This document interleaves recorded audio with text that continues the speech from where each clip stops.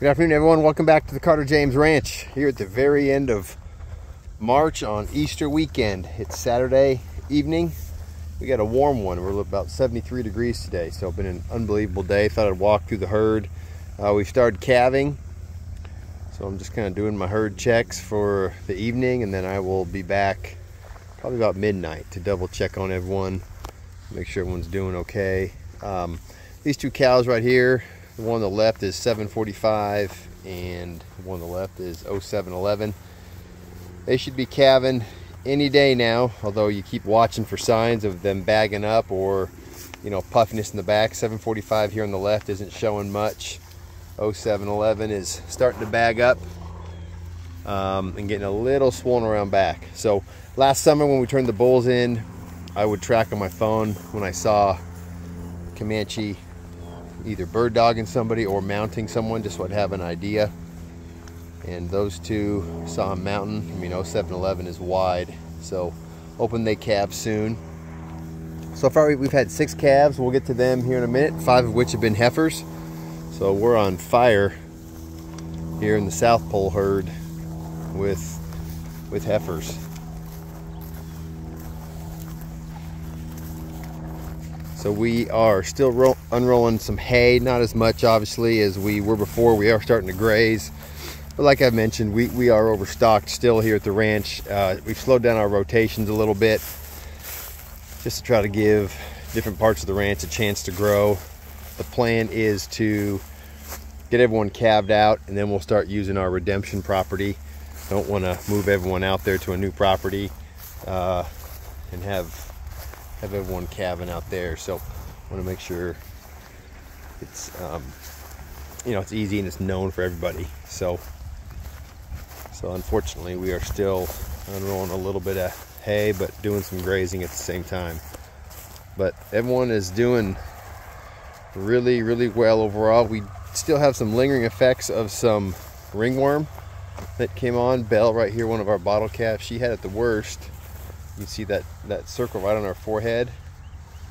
So we have her and one other animal that got hit pretty good with it, and she's finally starting to grow hair back on her face.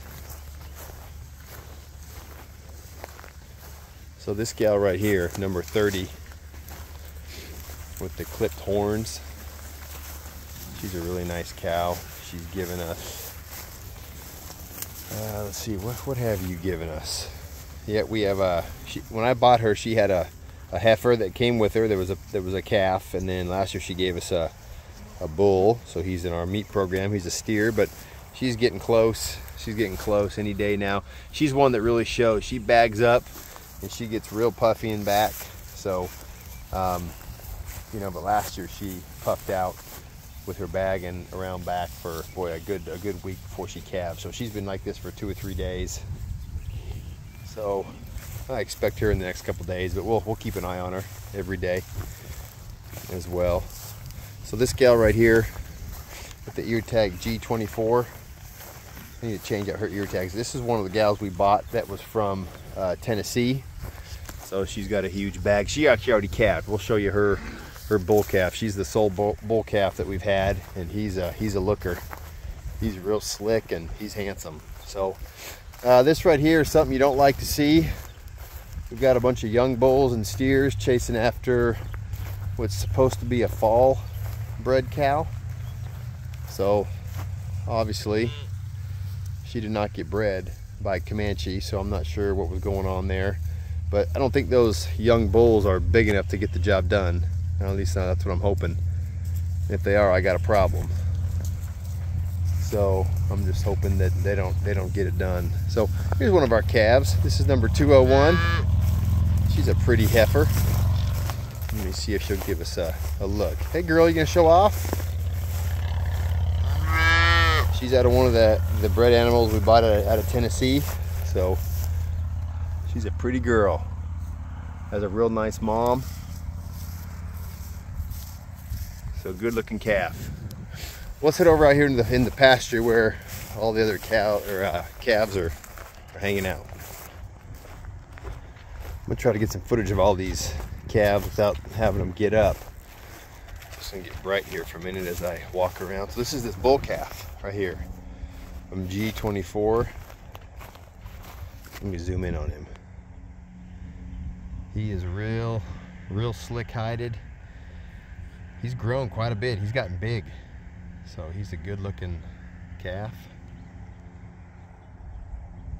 Good mama, easy to tag her.